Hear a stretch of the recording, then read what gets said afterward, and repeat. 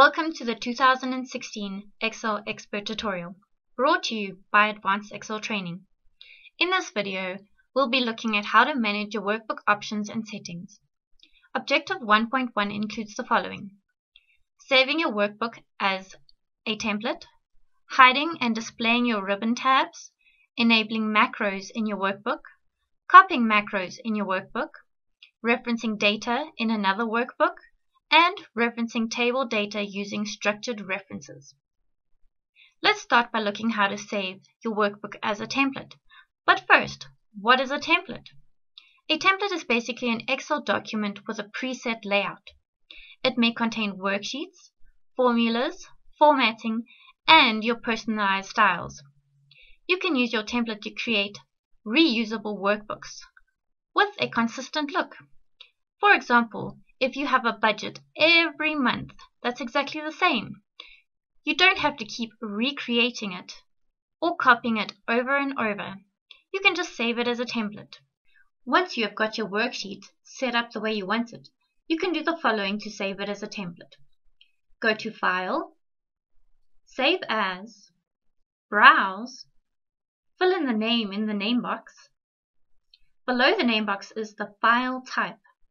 Select Excel Template. If your worksheet contains macros, select Excel Macro Enabled Template. Notice Excel automatically puts your template in the Custom Office Template folder. And then lastly, all you need to do is click Save.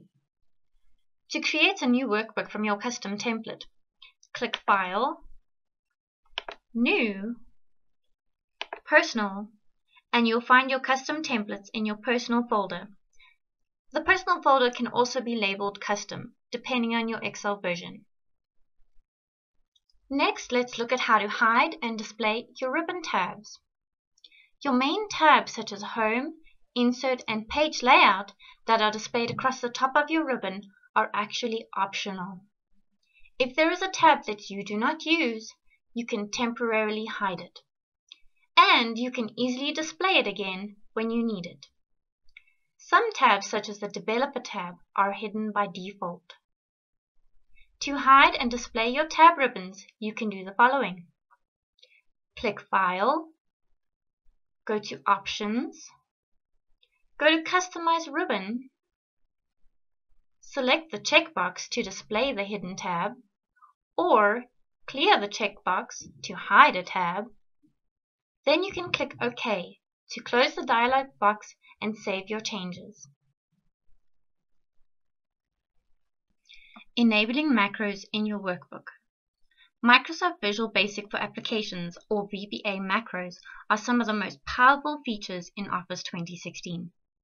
You can create macros to automate repetitive tasks or even run a lengthy series of commands.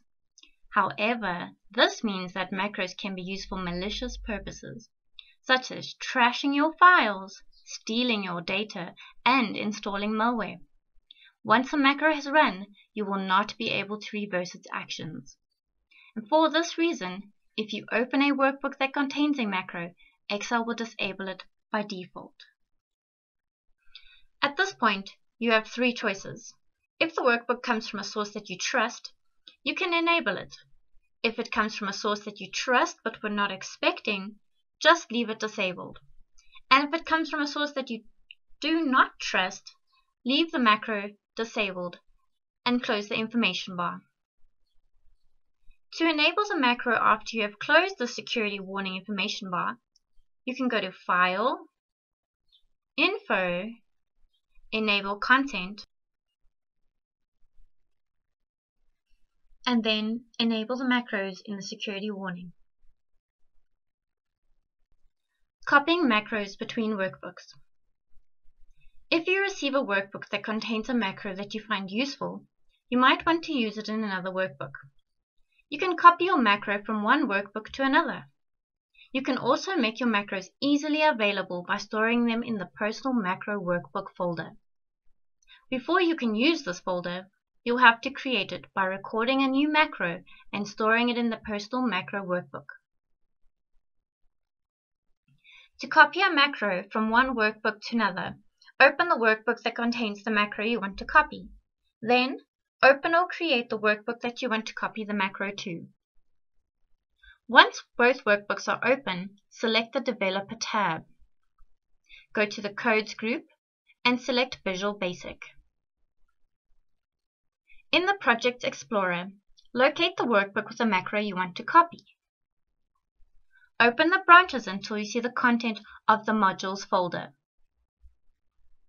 You can now drag the module or macro you want to copy to the other branch of the other workbook. Excel will then copy the macro from one workbook to another. To record a macro and create a personal macro folder, you can do the following. Go to the Developer tab and in the Codes group, select Record Macro. When the dialog box opens, give your macro a name. Be sure to store it in the Personal Macro Workbook. And once you are done, click OK. Then you can map your sequence of tasks. And click Stop Recording when you are done.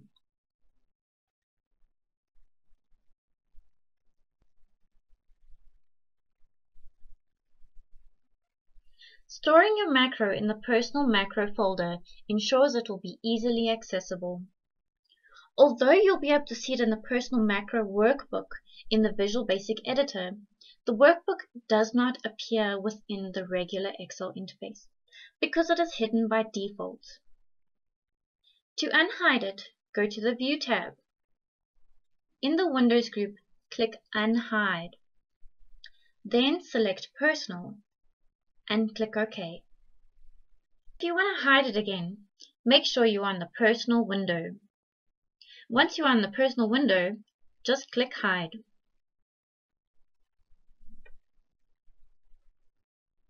Referencing data in another workbook. If you have data in one workbook and want to use it in another workbook, you can set up a link between your two workbooks. You can reference a cell or a range of cells in your formulas.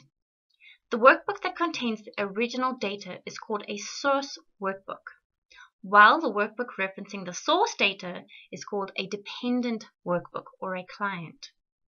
The purpose of setting up these links between your workbooks is to avoid duplicating data in multiple workbooks. To create a link, make sure your source workbook is open. Start your formula in your dependent workbook. You can stop at the point where you want to reference the external data. Then on the View tab in the Windows group, click Switch Window and select the source workbook. You can then click the cells that you want to reference in your formula. You can then complete your formula and press Enter. To make sure your source data is reflecting correctly, you can update the link. If both workbooks are open, Excel automatically updates the link. If the source workbook is closed, Excel displays a warning in the information bar that will tell you that the automatic links have been disabled. You can then click Enable Content. Or you can update them manually by going to the Data tab. In the Connections group, click Edit Link. In the Edit Link dialog box, click Update Values.